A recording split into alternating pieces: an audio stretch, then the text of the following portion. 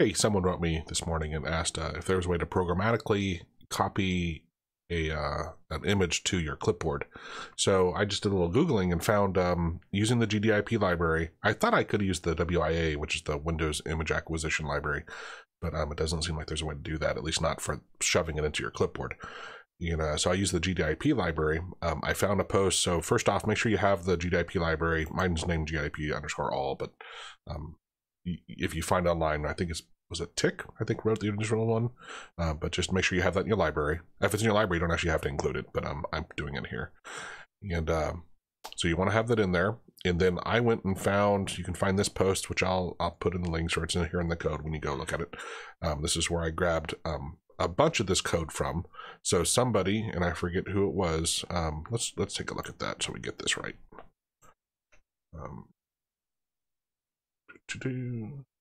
Again, it's always better to borrow than to create, in my eyes. So Sean, so this was a user who he's made amazing stuff over the years. Unfortunately, he's not active recently, but this is where I borrowed his set clipboard data function, and then he demonstrated it here. I added a little bit to this because I wanted to use, and I used the notify function, which I've featured before. I'll try to include a link to that as well. So I built my own little function. I wrapped everything. I took his code, but then I wrapped it with a little bit of using the notify function. So here we have the path to the file, right? So this would be a static path, or maybe you highlight it where you can, let's see, if you had the path on Explorer, you could highlight that and hit the button, and it would read the Explorer path to the file, shove it in the clipboard if that's the route you want to go. That would save you from double clicking it, opening it, copying it, and then being able to paste it. That just depends how you're going to use it, right? That's a great thing about AutoHotkey. And here we're just going to shove that path into this function. If it's set to 0, I'm going to save this and reload it. Now when I run it, it doesn't look like anything happened, right? Even though let me copy this. So right now the word reloads on my clipboard. Now I'm going to hit my hotkey, and now when I hit paste, here's this image.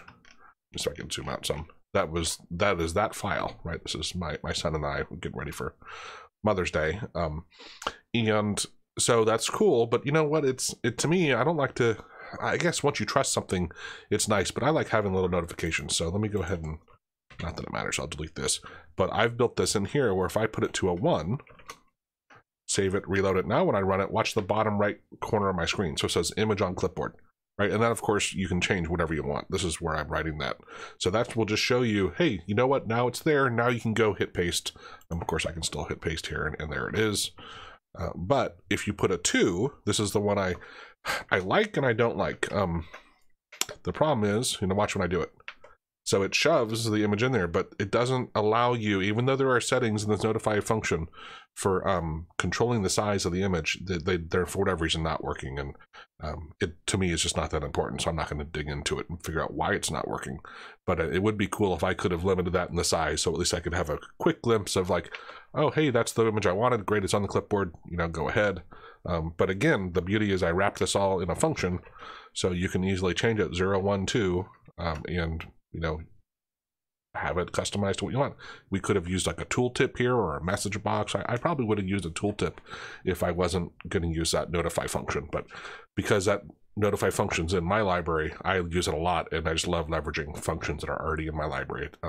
If you're not using libraries, get on them. I have a couple of videos on using functions and using a library, and it's an amazing functionality, excuse the pun, to be able to use. So hope that helps, and hang in there. Cheers.